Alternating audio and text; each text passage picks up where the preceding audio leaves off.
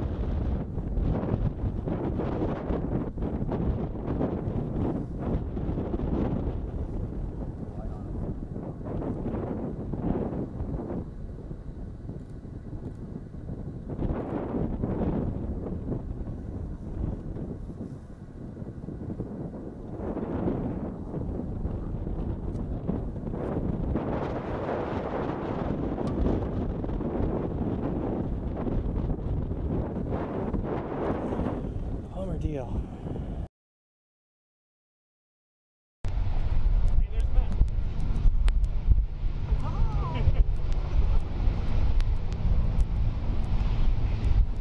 Kenny, time mark. I got it. 11%.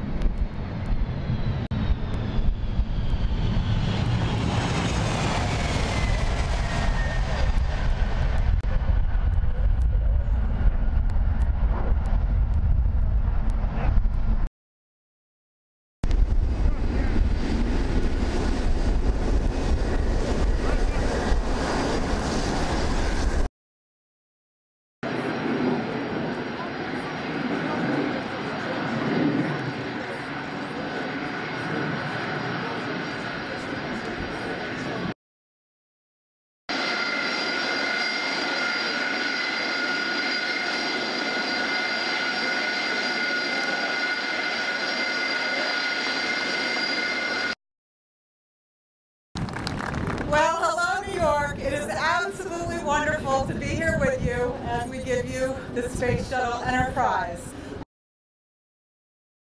While New York is gaining the Space Shuttle today, I must admit this is bittersweet for NASA because we're saying goodbye a bit. And the shuttle has given us such an amazing program over her 30-year history, launching satellites and spacecraft that peer out into the universe, like the Hubble Space Telescope, as well as launching spacecraft that look right back here at planet Earth and help us understand our own planet.